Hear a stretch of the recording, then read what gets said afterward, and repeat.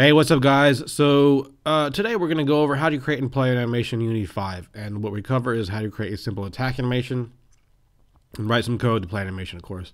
And it's only like one line of code, really. So it's pretty easy. And what we need to do is, of course, create a simple weapon, place the weapon appropriately, animate the weapon using Unity's animation window, or whatever you want to call it. Change the animation legacy, which on a side note, I believe is a little bit frowned upon at this stage, Unity 5. So anybody that knows more than I do, please share information. Let me know what's up with that. Yay or nay. And add an animation component so that our animation will work how we want it to. And then write attack animation C# script. Never JavaScript / Unity script. That's no. That's no. And then corresponding test animation. Have some fun. It's fun.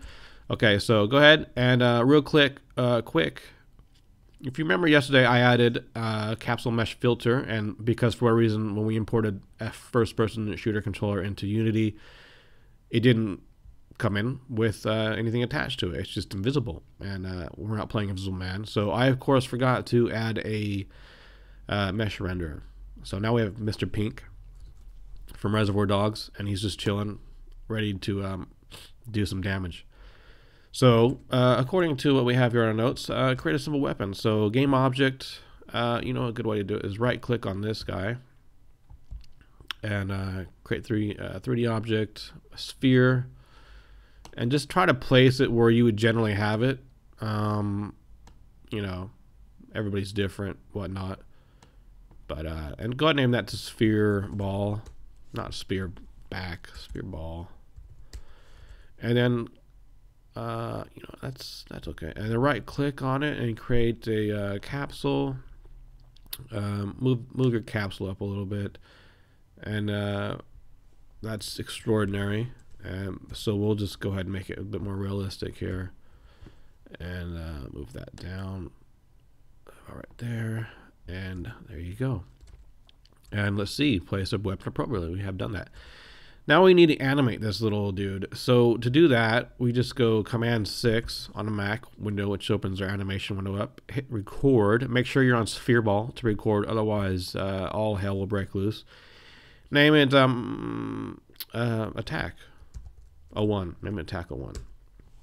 And you can see Unity created Attack 01 and sphere ball for us. So Attack 01 is the animation clip, and this is the animator component, sphere ball. And so move to where you think it goes, about right there. This is create keyframe, so we need to move ahead in the timeline. We're going to rotate it just a little bit, and probably about right. That looks pretty good. And then see, Unity created the keyframes for us, so we can scrub through that. Now we need the animation to end. Let's actually put this a little bit closer. And we need the animation to loop, basically. So copy all the keyframes from the first set of keyframes, the one furthest left. Command C, and move forward in the timeline, Command V. And this will give us our whole looping animation. And just try it out real quick. Hit play. And it looks pretty good. Let's move it out further. Better effect. Hit play. Yeah, that's good. Okay, so that's it. Done. Hit finish and record. You have your attack animation, sphere ball. You have your animator, which Unity brought in, and you do not have your animation component. So go to miscellaneous animation, and we need to hook up the animation. There it is. We need to hook up this animation, attack 01. So you can do this two ways. You can click and drag and attack 01, or you can just click on that and go up there. I prefer to do it that way. To each their own. For attack to work in this particular instance, we need to change this to the attack animation to legacy type, which I believe again is not. It's kind of frowned upon now. I believe we kind of moved forward beyond that, but for this tutorial, this is how we're going to do it. Hit legacy by going up here from normal to debug, and then click back to normal. Now we need to go to animation, play automatically, untick that. Always animate needs to be based on renders, and let's see what happens. Command P to play the game, and nothing's happening. It's not animating, but that's okay because we're going to fix that in a second. So where are we on our notes? Add animation component, right? The script. So we need to go and create a C# script. Create C# script. Attack animation, I guess. Double click on attack animation. Never Unity scripts, never JavaScript. We don't need this for this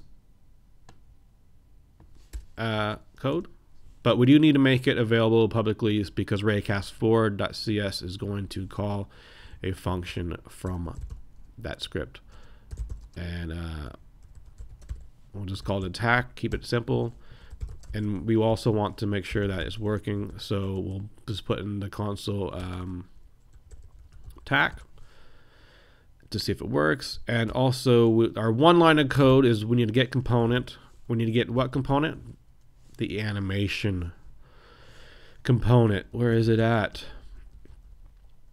Click component, and this animation, and this is a function, so you need to throw in the parentheses and in play. And play is also a function, so you need to throw in the parentheses for that. And if I did everything well, it should update without any errors, and it looks like it has. So now we need to call attack from our raycast4. If you remember from our previous videos, we need to make an instance of our attack animation. So attack animation, that's a script we just wrote, and then our instance of it is attack animation with an underscore in front. So now what we do is copy paste that over. When we go if input get button down fire, so if we push the mouse button, we're going to go attack animation, attack. And this is going to get all cleaned up later. And so if everything worked correct, it should play the animation when I hit the mouse button. Let's see what happens. Nope, no reference. I always get these. I always forget to hook up the script. So what this is saying is your raycast script does not know what script you're talking about. You're talking about the attack animation script, but we have not hooked it up in the inspector panel. We also haven't put the attack animation script onto sphere ball. So now we have our attack animation script on the sphere ball. Go back to our raycast script and hook that up so they're best friends and they can talk to each other forever. Let's see what happens. And there you go. And we also see attack works in the we know it works obviously because it's animating, but also because we see it in the console. So attack, attack, attack, and then it's all done. Very easy, very quick. It doesn't take 45 minutes to explain it. And that's it, guys. So if you like the video, please do rate, review, and subscribe, and smash the thumbs up button if you like it and want more, or smash the thumbs down button if you hate it. But if you hate it, at least say something constructive, like don't just say yeah, it just sucks. Say, you know what, you could improve on this, that, or whatever. But like if you're gonna leave negative feedback with something, saying something totally ignorant and dumb, oh, that's on you. And hope you enjoyed it. Stay tuned for the next video, and we'll catch you next time.